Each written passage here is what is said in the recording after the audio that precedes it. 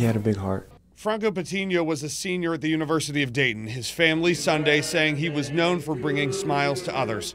I could just imagine how scared he was. The 21-year-old was co-oping in Mason, according to UD, a member of Alpha Psi Lambda Hispanic fraternity and the Society of Hispanic Professional Engineers. He was one of 50,000 people at rapper Travis Scott's Astroworld Festival Friday in Houston. He was talking about to everyone how excited he was to be there and to go, and he was saving up money to go with his best friend Jacob, who also passed away. Patino and Jacob Juranek were best friends, football teammates.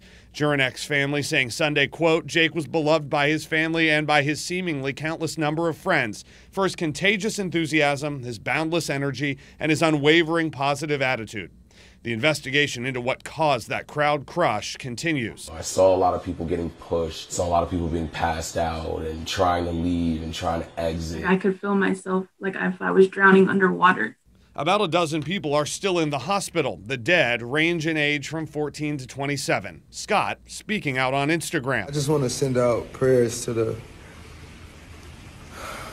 ones that was lost. A small memorial now stands along a fence outside the venue as homicide and narcotics investigations get underway, leaning on social media posts during the rush to piece together those deadly moments. There were some people that would just record and not do anything, but I found the guy that helped my brother off of social media, and I was just glad that he helped him right away. Families like Patino's now demanding accountability. People shouldn't have to risk their lives for Travis Scott.